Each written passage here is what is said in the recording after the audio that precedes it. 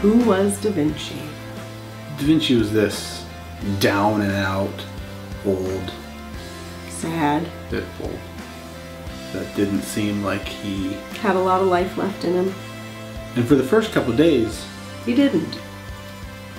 People kind of wondered why we were putting so much time and effort and money into him at his age and in his condition. We just feel like no matter what age you are, you deserve to be happy, healthy, and comfortable. So I think initially that's what we were trying to do, was just make him comfortable.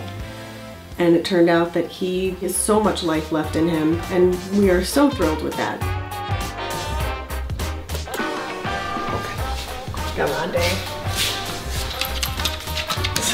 Well, so we call him Dave now, because we have found that DaVinci is a mouthful. A mouthful, but it's also a very refined name, and Dave is anything but refined. He's just kind of a country boy.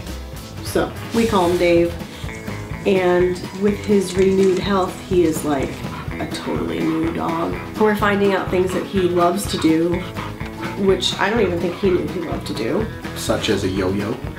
If you play with the yo-yo in front of him, he goes ballistic and just tries to jump and chomp at it.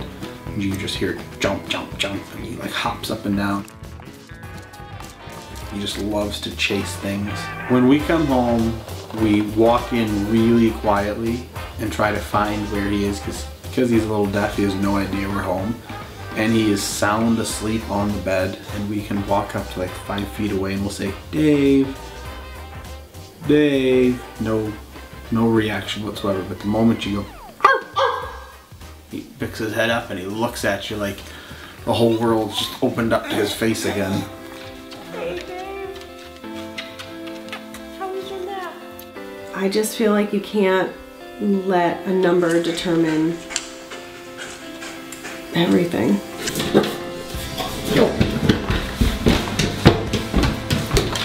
Yeah, no matter how old a dog is, I think they still deserve, the love of a family. Thanks for watching. Don't forget to check out our last episode of Life in the Doghouse. And subscribe to our YouTube channel.